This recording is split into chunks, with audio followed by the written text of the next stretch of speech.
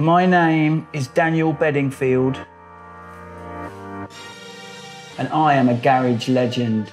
My name is Mike Skinner, and I did a thing called the streets. Then I didn't. Then I awoke from my slumber and brought the streets back. Touring again was a beautiful thing, but I wanted a new body of work.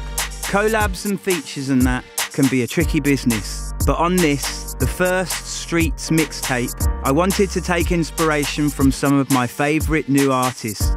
Sessions are a mixture of silence, apprehension, boredom, blasts of undefinable creativity, and chatting shit. The fastest bird in a line, pigeon. In the end, something happened. I'm calling it None of Us Are Getting Out of This Life Alive. Anyway, here's a guide from A to Z of things to consider. Nah. When I decided to do this mixtape, I just suddenly had like a light bulb moment where I thought, this is the time to get that bust down piece. Because it's going to be used on the cover. Oh my God, here we go. Yeah? Are you mad? Thank you for making my dreams come true, man. Seriously.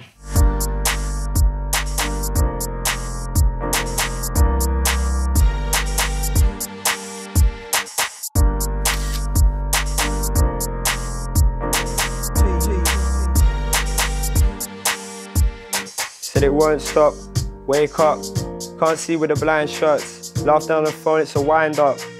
Wind up like a jack in my box. In the bath with the lights off, cause I ain't got a fiver to keep the lights on. Is that ring ring, ring ring? At the door I'm like ding ding, door to door. Score to settle and the score is pure. Handshakes cause they can't take more. Break that. Did you just write all that? Yeah. I wrote 3 lines. I was listening to you as a youth man, listening to A Grand Not Come For Free. I saw this thing on ITV. Come on. Grew up on this, seen your career, seen you go quiet for ages. Like, off the radar, gone. You know what I mean? Like, wondering, like, just living life, like, where's Mike Skinner gone? And he comes back, bang. Yeah. You come back, hit the floor running, like you never left. Actually, one of the things that really turned me around was, like, you guys.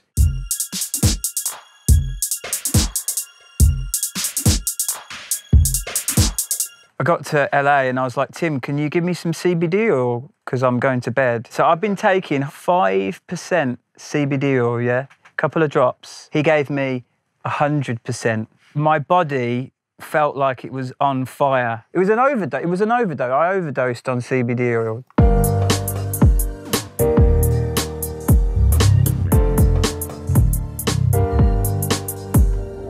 It's not really a mixtape. It's a duets album. So think of me more like Frank Sinatra. Yeah? Have you ever called someone but you can see them, like maybe you can see them out the window, and you call them and they don't answer your call? Yes. It was my bandmate in university. It kind of confirmed to me that he didn't really want to be in the band, to be honest. That's positive, yeah. He's never going to recover from not answering that phone call, is he? Let's be honest. I don't think his heart was really in music, like, as a thing, to be honest. I'm not being funny, but, like, there's, you know, your heart being in music and then there's being in Tame Impala. I find it hard not getting emotional. Sometimes I want to make, like, just bullshit, ignorant music. Yeah. But then I just get emotional. Yeah, because it's the way you feel it. I never know how to do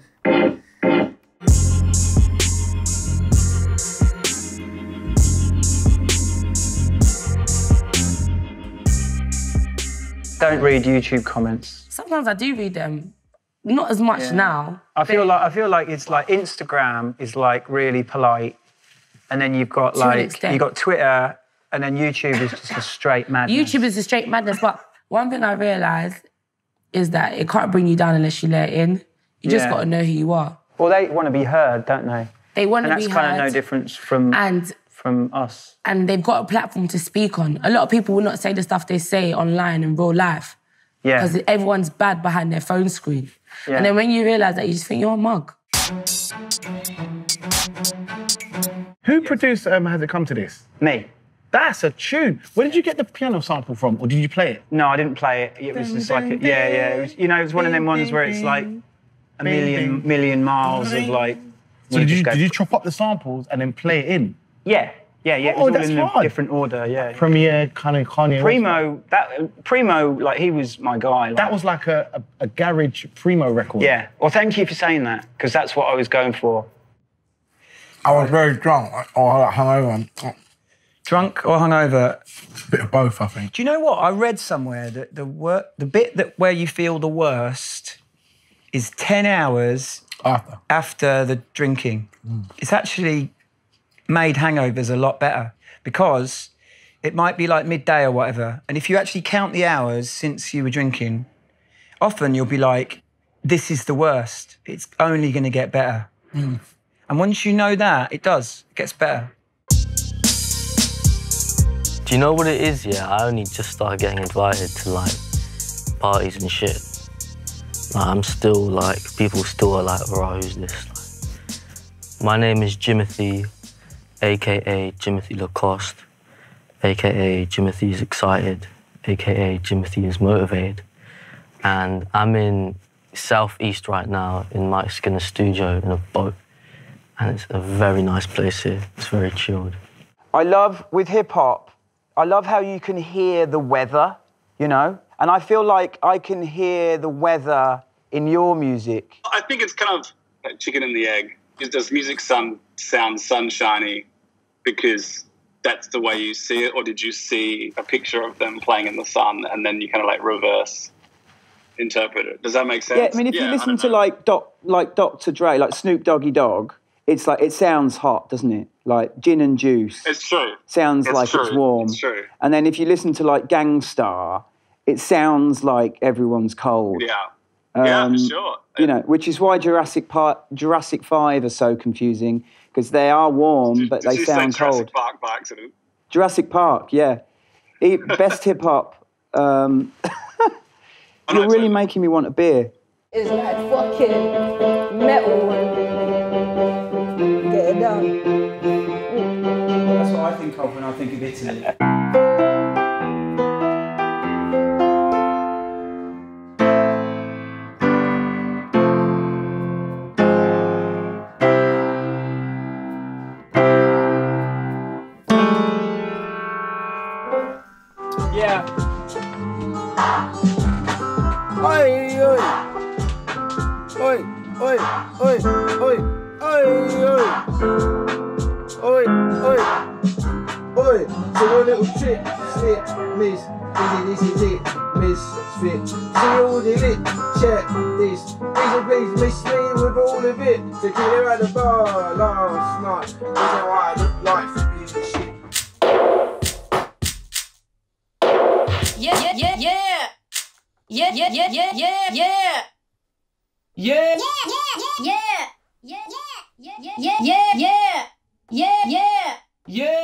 You know, when you write a song, it doesn't really have to make sense.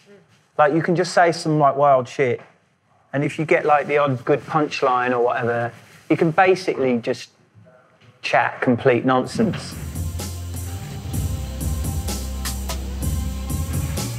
None of us are getting out of this life alive.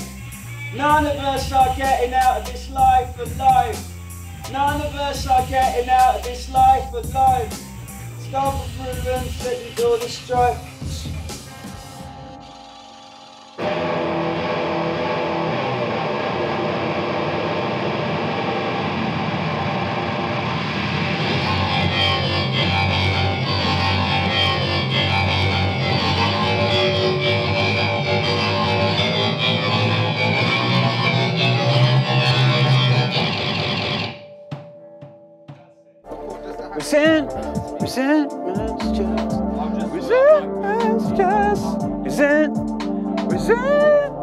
Resentment's just.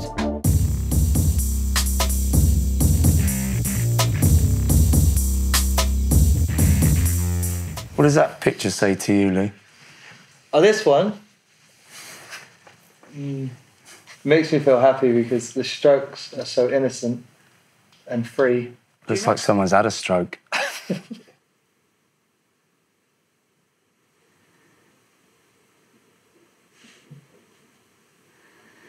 Yeah, man. Initiative. Yeah. Probably one of my favourite mixtapes is definitely 50 Cent is the Future. I actually feel 50 Cent invented this mixtape. Other people would just freestyle, but he would actually make brand new songs. I feel like there were mixtapes before 50 Nah, Cent. not like his. There were DJ mixtapes where they would get freestyles and they'd get brand new songs. But I'm talking about an artist making like 12 brand new songs. But you need a dude shouting all the time, don't you? Yeah. You need a dude shouting. Yeah, G-Unit, unit. In the building. No streets. No streets. Donae'o. The streets. You need that. That's what you need. Yeah. Then it's officially a mixtape. The streets. The streets. Did you work at Marks and Spencer's? Yes. How did you know that? Well, you said it in the song. Did I? Oh, yeah, So either you own it or you work there. It was a good pay for my age at the time. Yeah. I used to work in the office, Baker Street. my God. I wrote my first album, Original Pipe Material. I wrote it in the lingerie department of Marks and Spencer's in the office. I remember when I used to work there, I was so proud. I took a picture with my jumper on and put on Instagram like, yeah. Is that still there? No, I Is that going to be deleted it. like the H photo? I hope someone finds it because I look kind of cute still. I was all right. I was always good at customer service because I just like making people feel nice. 0800 00 1066. I used to work for that insurance company. I worked in a call centre. Did you? Yeah, and it was a big call centre. It was in Australia, and I was the worst performing salesperson in the entire call centre. Really? Yeah, and there was hundreds of people that worked there. With them bars? Fuck a call centre, man. Yeah, having fun with dance moves and just like making my own moves without realising it because I'm just basically just going with the rhythm and then just putting an arm there, maybe putting an arm there, leg there, a hip there, do you know what I mean? And all that basically. I burn off energy on stage. I don't look like you. It's dying out now. So is that just... I don't do nothing. I've never walked in no gym. It's going down now, but back in the day, yeah. So you don't seen think Flow back in the day, yeah? Before we got on stage, we just do crazy workouts, man. We get the blood pumping, we get the adrenaline pumping. And while we're on stage, that's a whole different workout in itself. You could do a fitness DVD, like in a tiny dressing room, get the sofa, you know. Watch it on your tour bus, you know, whatever's around you, DIY guys, you still gotta get fit though. DIY abs. As soon as I heard the beat, I kind of knew what I could do with it. I think I'm gonna give it a bit of space, I'm gonna give it a bit of air, you know what I'm saying? I'm just gonna use the spaces, use the gaps as I usually do, and try and tell a story. I know something you did, but I can't say out because of, let's say, how I found out. Because I always beatbox in my phone. I've got like thousands and thousands of ideas. Yeah, I never want anyone... When I die, I don't want anyone to ever find my voice notes. Why? Because it's embarrassing, man. So what, man? I've got all these, like, where I'm like on holiday and I'm drunk and I'm like singing out an idea about... That might be the best idea, though. Like Tabasco. When I was drunk on holiday, I was like, that is a perfect metaphor for like bringing the party with you, isn't it? It's like I bring the vibe. Exactly. I bring the vibe like to the shubs. Like I bring my Tabasco. Yeah. What you're saying is you're bringing the seasoning to the party. Yeah. So that makes sense. You can always find a way to put your personal life in a tune. Bruv, I was on the train, sober, and I wrote a lyric about losing my hairline. And the lyric is heavy.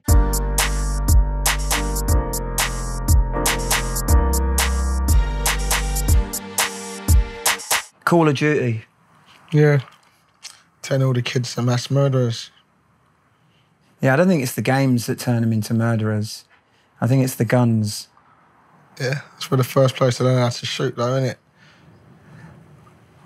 The internet. Do you find that as the tour goes on, you end up talking in a foreign language? It's like third generation slang, and it goes from like that in-joke and then it's a that thing that happened in San Francisco. Yeah. And then you try and explain to people and you sound like a wanker. Yeah. It's because you are. Oh. It sounds so good, man. It's so wavy. Wave gang. Wave gang? Where the wave at? Hey, I am your wave god, wave god #1.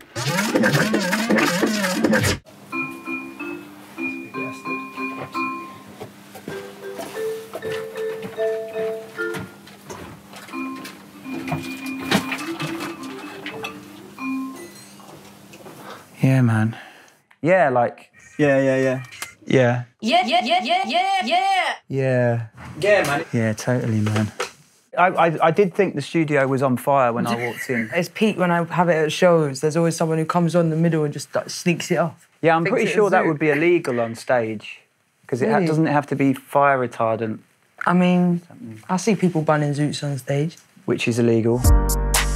So it looks like we're done and something has happened. I've learned many things about myself and others and art and exercise and trolls and Tabasco. Stay positive, friends, and remember, none of us are getting out of this life alive. I was gonna call you back, I swear, just as soon as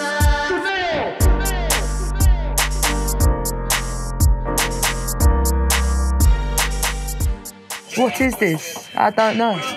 I know something you did, but I can't say out because of, let's say, how I found out. Woo. I know something you did, but I can't say out because of, let's say, how I found out. Boy, cut right there, right now.